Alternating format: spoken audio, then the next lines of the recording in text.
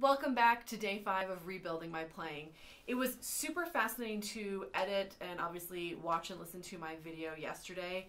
Really, this is such an awesome affirmation that consistent, daily, fastidious work pays huge dividends if you are trying to rebuild your playing after a break or injury. I also ended up cutting out a ton of kind of monologuing that I was doing while I was practicing. And I talked about actually some things that are probably really important to talk about. So I do want to say a little bit more about injury, because really for me this is about injury. As you saw, if you have been watching and following along, which there's apparently a few number of people who are actually watching these on every daily basis, you saw me get up and stretch. I want to talk, just kind of share, disclose kind of all the injuries. I've been talking about my pacemaker implant, but I also need to share that I have many injuries that I've kind of had to battle against over the years. I've had 4 back surgeries, I have a few spine, I've had a dislocated shoulder, lots of strange things like that. So at this point in my life, my spine is basically mush.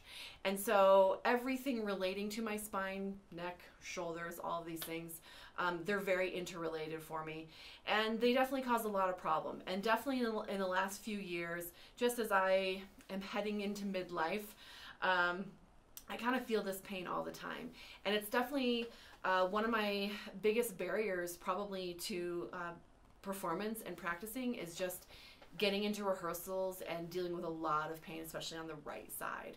So it's something I work with a massage therapist every 2 weeks and a chiropractor, and I guess I'm high maintenance at this point, except that I think all of us kind of run this risk. And I know a lot of instrumentalists, as they kind of head into their middle age, if they're not really making a point of caring for their body, then they're all managing injuries to some extent. So I want to reiterate what I said yesterday. Young people, if you're in relatively good shape, stay on it. If you are not maybe in the best shape, maybe start to make some changes, because it really will impact your career. Maybe not in the sense that it'll prevent you from having the career that you desire, but I think there's nothing worse than feeling pain when you're trying to do something that you really love and really want and have great passion for.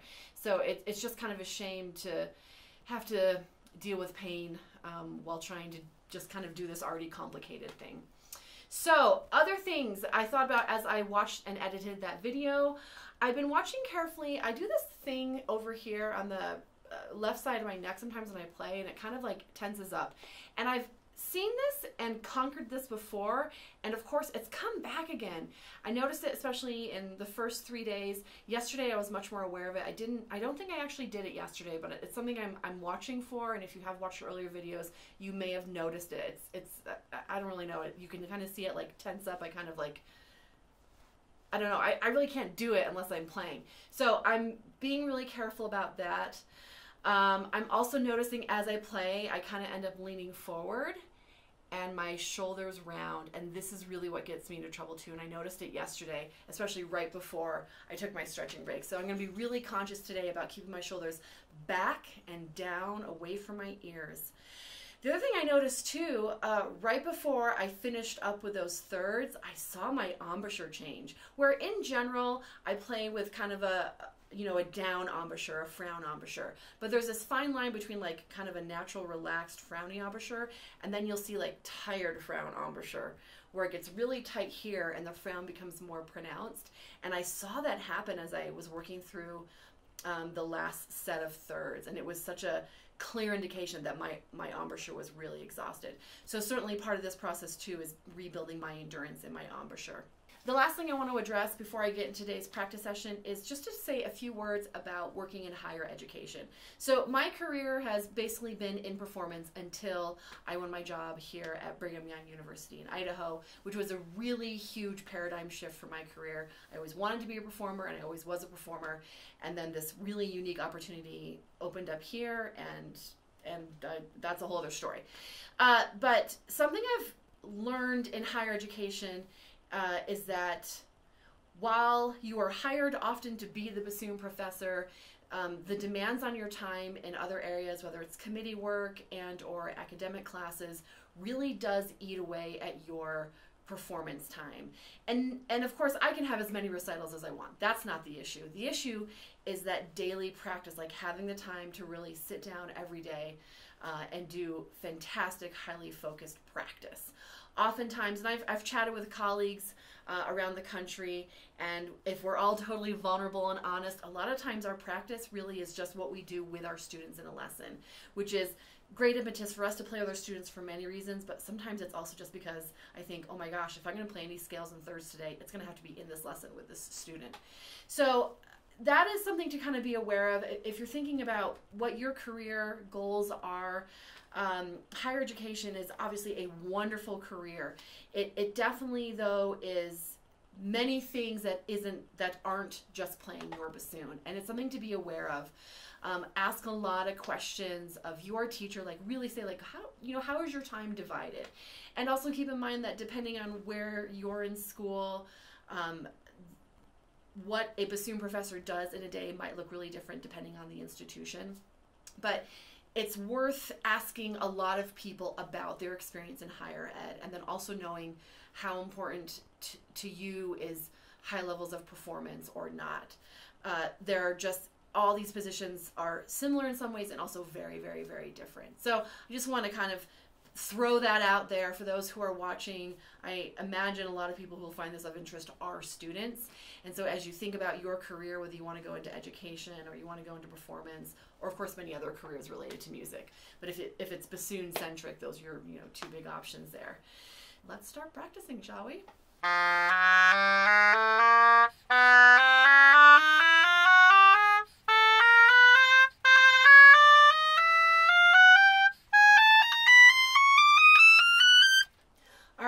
So time for long tones. I have my timer on. I'm just going to do 10 minutes of long tones. And because yesterday for the second day in a row, I was really noticing my high A and high B I was not hearing them correctly. I'm actually going to start way up there before I drop down.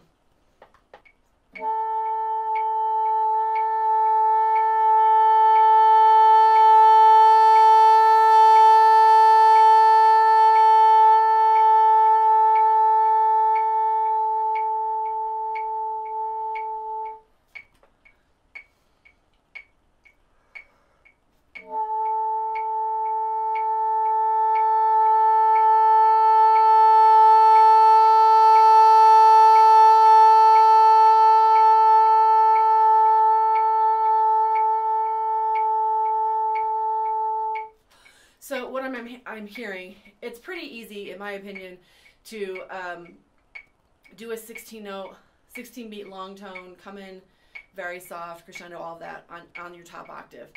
What is revealed, however, is any inconsistencies of lip pressure, and so that's what I'm hearing, and that's definitely a hallmark of an embouchure that's out of shape, or maybe not even warmed up for the day.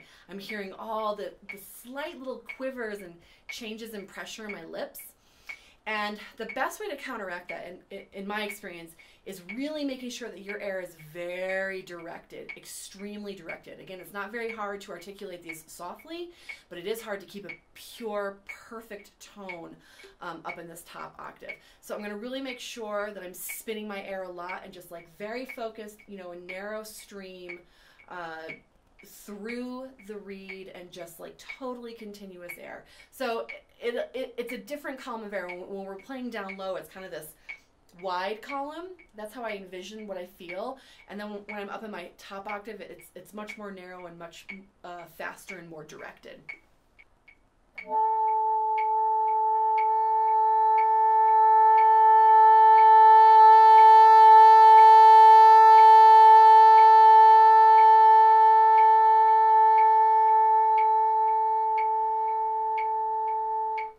That was better. Definitely it's easier on the crescendo side to get rid of that quiver because you can really push into that crescendo. And then the challenge is definitely on the diminuendo side, where as you're getting softer, you're making these micro alterations to your embouchure and you can hear those in the tone.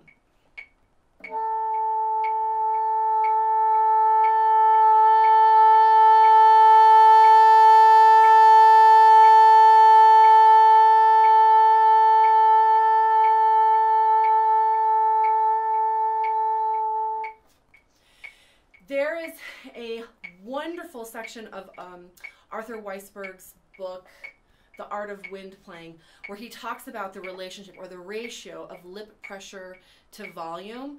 Highly recommend it. I don't have the book with me, or else I'd give you the page number. But check out that book. He does the best job, I think, of all of the wind resources talking about air pressure and, well, air and lip pressure and then volume. And this is a great example of that.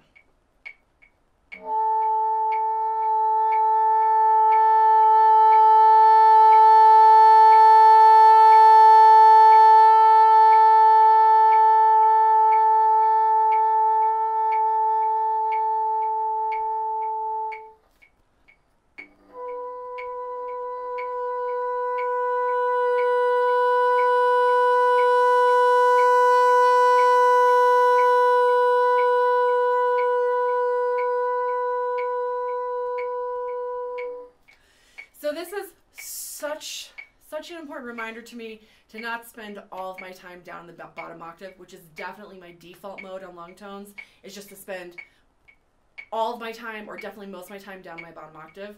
But hearing how much quiver and unsteadiness is in my tone in this top octave definitely proves the value of making sure I'm splitting my time 50-50 between my top octave and my bottom octave, and probably in between as well. I am going to pop down to my lower octave though now.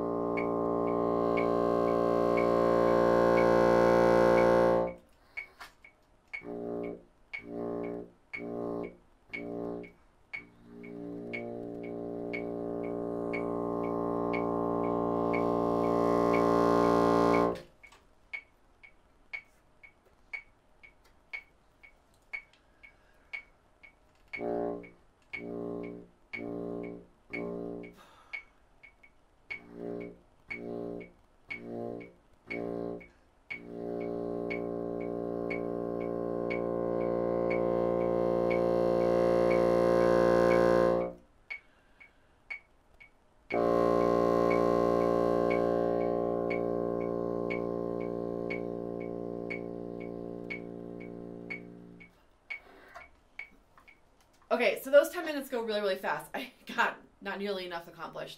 I'm going to spend 5 more minutes with this. But it is interesting. This is a good example of maybe adjusting your practicing for the hierarchy of success. So today, the attacks are a nightmare. But also, because I'm dealing with a cardiorespiratory recovery, I really, really, really, as a greater priority, want to work on my lung capacity.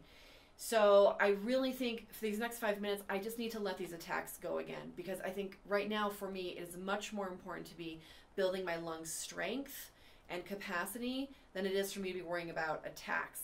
I will get to attacks, but I just think I can't focus on the attacks and also work on my cardiorespiratory endurance. They're just... I have to limit something. So I'm going to spend 5 more minutes and let go of the attacks for now and just work on my breathing, taking in enough air and then pushing out enough air. It really is a cardio exercise at this point.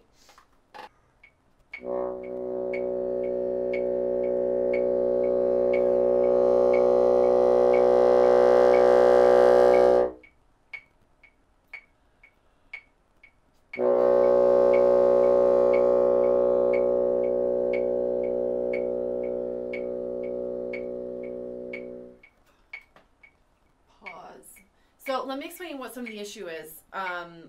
One of the problems with my recovery from my pacemaker is that I ended up having 3 ribs kicked out of place. What's the word for that? Dislocated? I don't know why I said kicked out of place. No one kicked me. So I had 3 ribs that were out of place. And so I ended up having for weeks, maybe a few months, extraordinary cramps that wrapped all the way around my torso, which is really, really challenging when you're a wind player, obviously.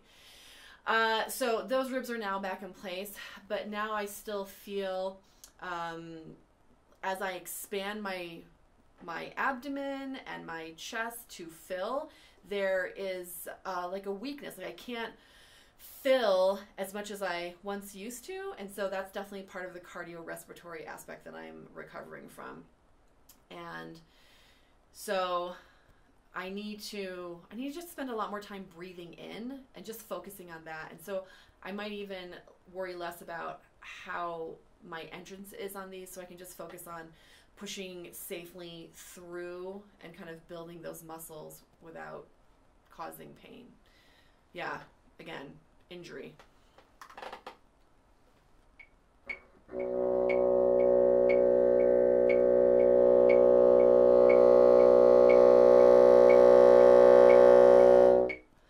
You know, this is maybe a better exercise for me, is to see how many beats I can sustain a crescendo rather than worrying about coming back down on the diminuendo side. It's just pushing through a crescendo. So alteration as needed.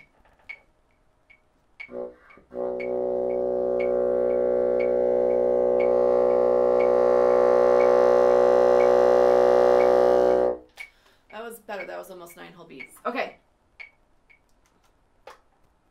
So, you know, adjusting to actually fix the things that need to be fixed. And obviously I am struggling to do all the things at once, to do attacks and then just a sustained tone. But I do think as of tonight, as I'm doing this, I'm thinking I really do need to spend a lot of effort on just working on expansion of my lungs and filling and then expelling consistently. I'm going to start at 130 today. New note. I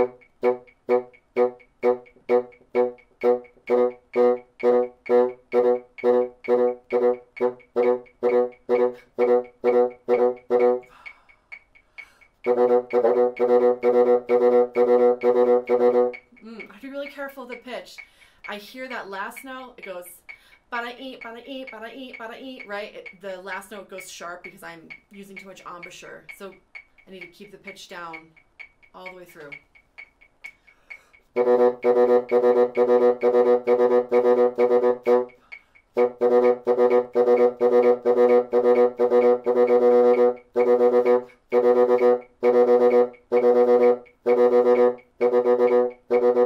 Same thing there. I'm going be-de-de-de-ee, be-de-de-de-ee, be-de-de-de, and the pitch goes up on that last note because I'm pinching.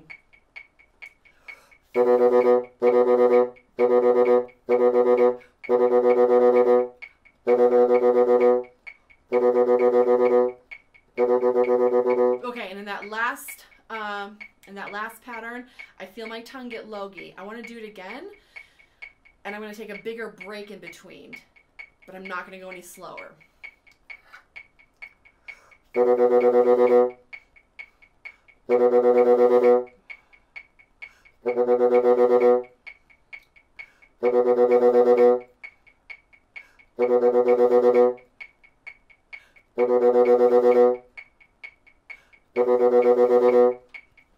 now I'm going to drop down the octave.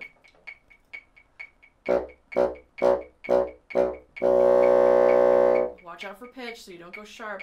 Big tendency with fast articulations down low is just to bite down and go really sharp.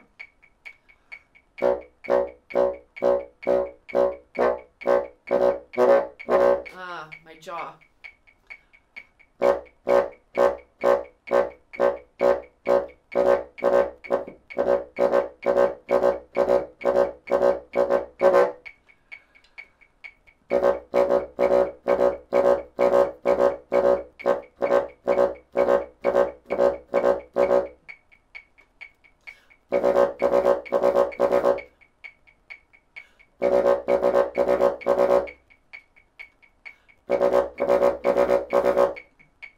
Okay, so that takes us to scales. My gosh, can I make it through scales today without a big fiasco?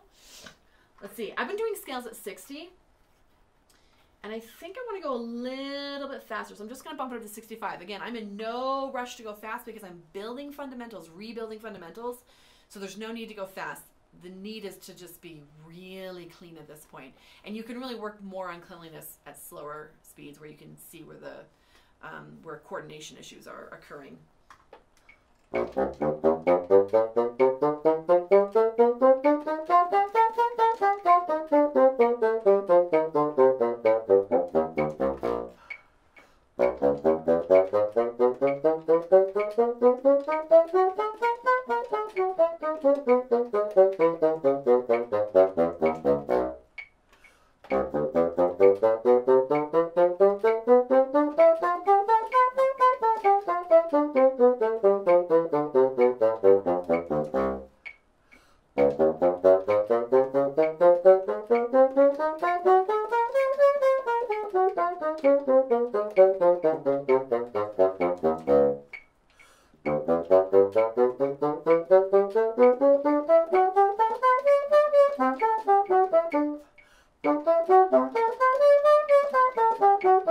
Haha. Same thing as I was talking about yesterday. The connection from the B to the C sharp down to the A. I fixed it. I'm going to do it again though, make sure I have it right.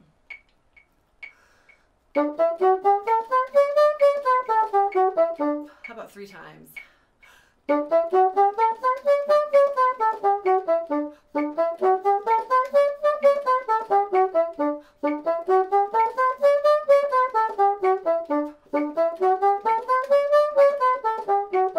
Remember, rule of 3.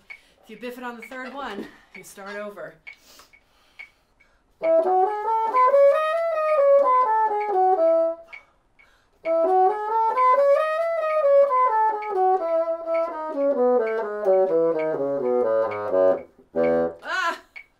That's great.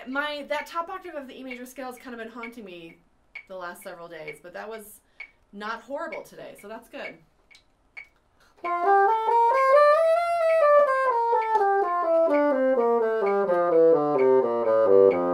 Also not horrible in the F. Some good things happening there.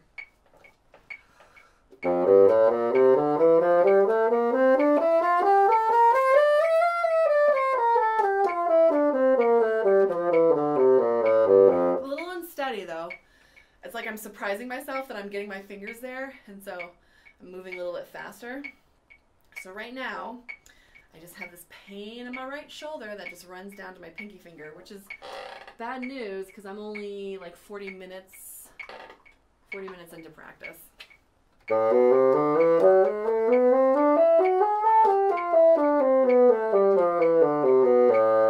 right, not too many dramas with the scales. A few things I need to give some attention to, but I'm going to cruise ahead. Improvement is obvious, which is exciting. I'm going to take a second here to rest.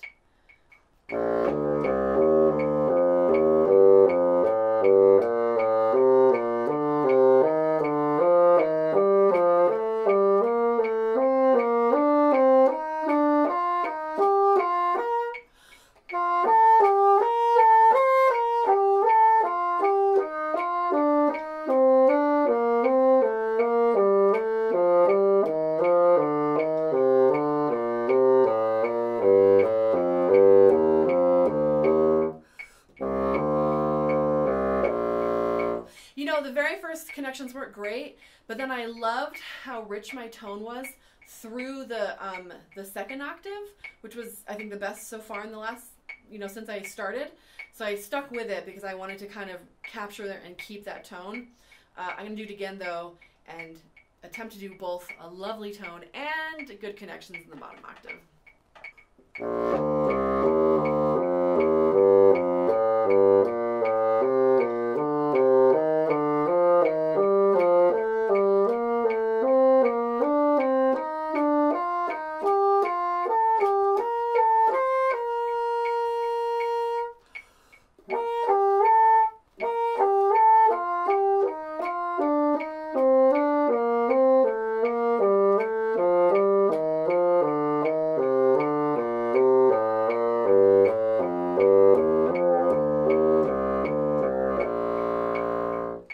Wish you were better coming down. I'm gonna move on though.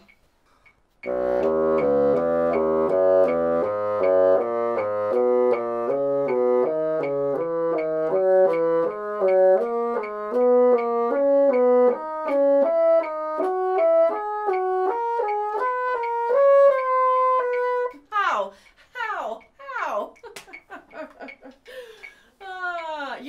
actually, my technique is weird because I'm thinking about the fourths and playing thirds, and I keep jumping ahead. But I'm super happy with my tone. The reed is working for me, but yeah, just feels good, feels full.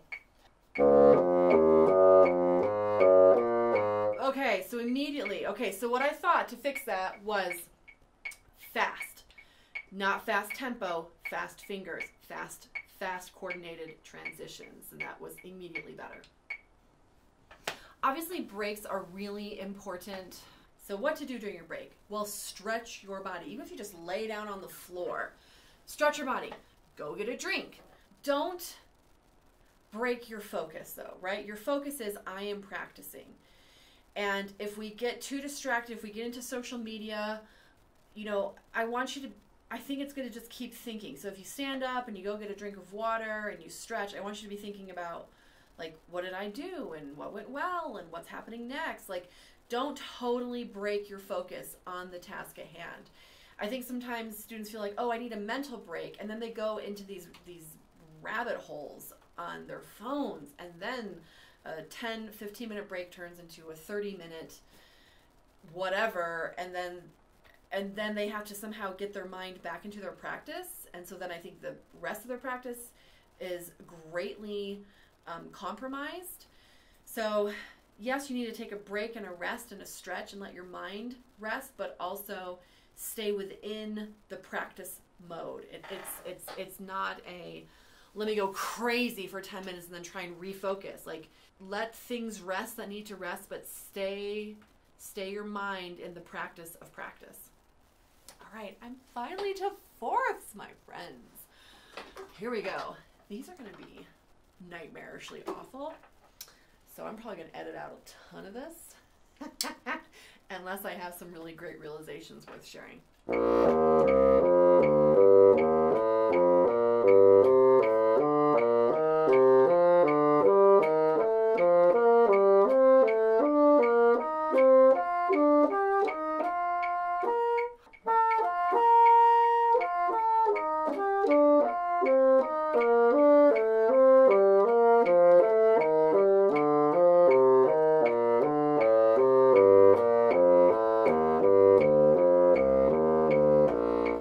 It's amazing how just adding, you know, basically a whole step really changes your technique. I mean, you just hear me.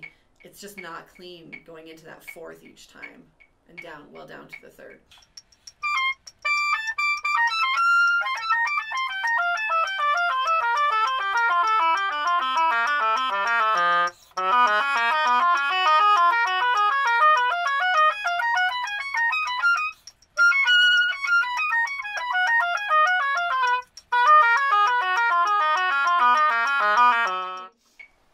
That's not as bad as I thought it was going to be. I'm just going to celebrate that I did the fourths, because I feel like it's been a task to get to this point in the last 5 days. So, yay. Okay, well, I did it. It's obvious where I need to spend time. But I'm actually very pleased with how well I did focus until I just got to the very end there, and then I clearly lost focus. Yeah, I'm going to leave that, and I'm going to add in another component. My broken arpeggios. I haven't touched those at all. Yeah, broken arpeggios. Okay, those are fun. I'm going to do those without a metronome, and I really like to focus just on pitch and flexibility of reed when I do broken arpeggios. Lori Wyke always had me do these at a softer dynamic level and as a really excellent test for reeds. So I don't know if I'm going to do too soft with these, just because, again, I'm in a hierarchy of recovery and rebuilding, and so I do want to focus on pitch, though, and just general concepts of flexibility, especially with the down slurs. But I think I'll just play like a nice mezzo forte so I don't overwhelm myself and feel defeated.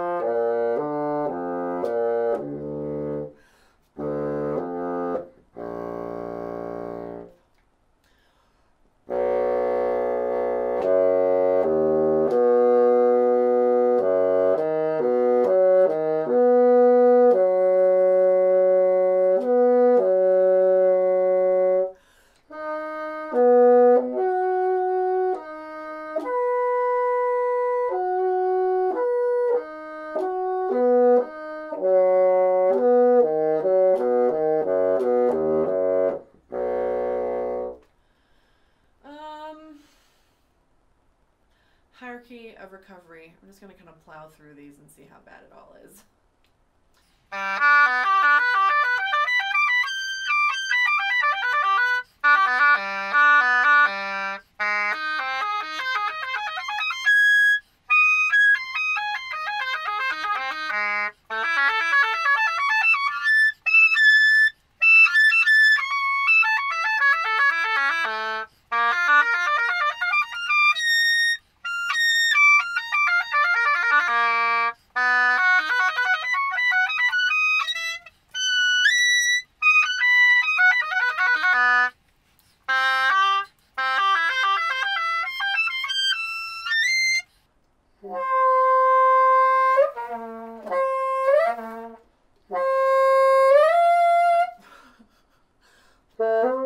I mean, if anyone can play a high C to a high F without playing, I don't know, three notes in between, you just let me know how that's done.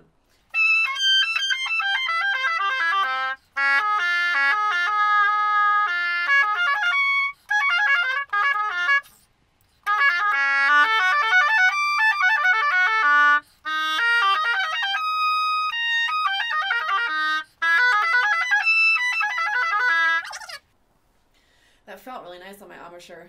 So yeah, it's a new element. It's gonna take a lot of work. I'm gonna go ahead and do minors.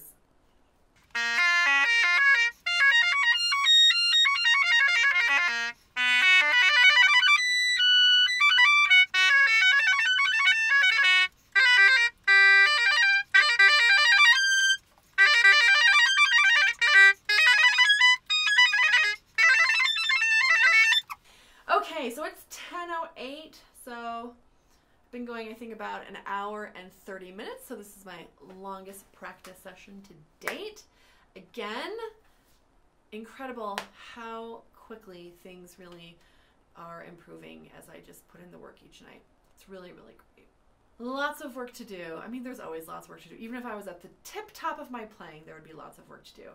But let's assess. So, I want to make sure I'm doing my long tones in my top octave tomorrow. I want to make sure I spend some good time on the back end of my thirds. So I have a really bad habit of always starting on B flat and then working up chromatically. So I think tomorrow I'll start my thirds on A and descend down chromatically through the scale so that I have energy up front to work on those later keys, which were a lot messier. Super excited I made it through fourths. I have a lot of work with finger coordination and thinking fast transitions.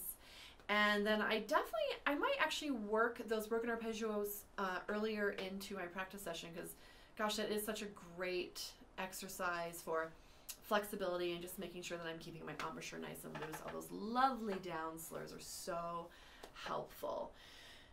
But yeah, again, just a great practice session that leaves me feeling motivated and excited to just play and improve and to think critically about the process of being a great instrumentalist. So thanks for watching, for those who have endured all the way through this. I hope it's helpful to you, and definitely leave any comments if you have questions or thoughts on things you'd love to see me cover. I will say I have by no means exhausted the elements of a typical practice session. There's still so much more to get in. And I haven't even touched an etude book. So that's exciting.